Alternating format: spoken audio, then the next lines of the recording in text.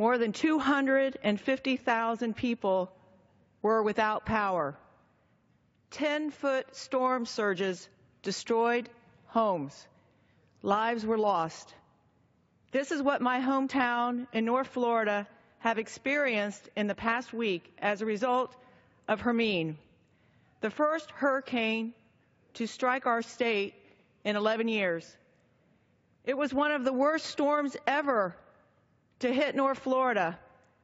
But throughout all the devastation and destruction, we also witnessed community, kindness, and love, or what I like to call the North Florida way.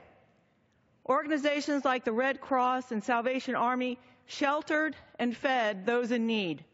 Churches opened their doors to those suffering.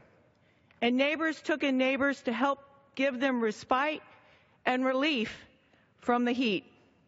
Mr. Speaker, it will take weeks and months for us to recover from this storm.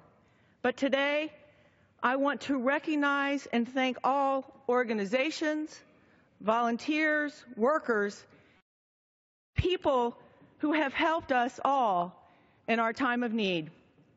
Thank you from the bottom of my heart. We are truly grateful.